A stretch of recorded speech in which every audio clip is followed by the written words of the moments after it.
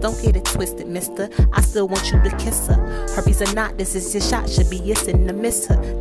That glitter pussy, have me for dinner pussy. I am the prize, I've been the prize. I ain't gon' hide, I am divine, I am a light. I touch souls and change lives on different heights. And if you scared, I ain't got time, just take a hike. Herpes goddess on the track, I ain't gon' bite.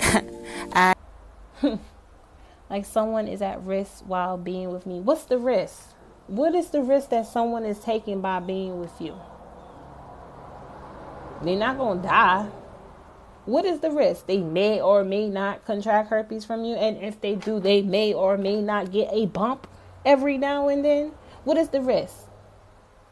For you, the risk might be the stigma.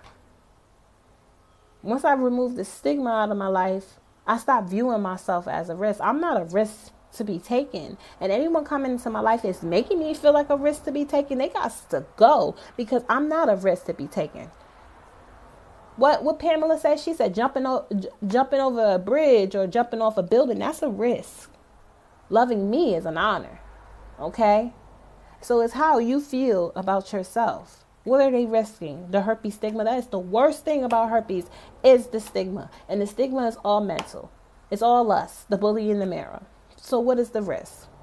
You have to understand that if you found out you had herpes because somebody didn't tell you, and then you go into a relationship and you tell them that they have herpes and they accept you and they're in a relationship with you and they find out that they had herpes, it's not going to be the same experience that you have.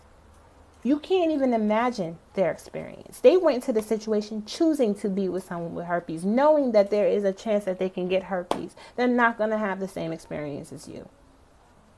You got to stop projecting. You're not a risk to be taken. And stop stigmatizing yourself. You thinking that way is going to make others think that way too. I love that you said that, because I have a quote on the Herpes Connected Instagram page stating that the stigma disappeared in my life once I stopped stigmatizing myself.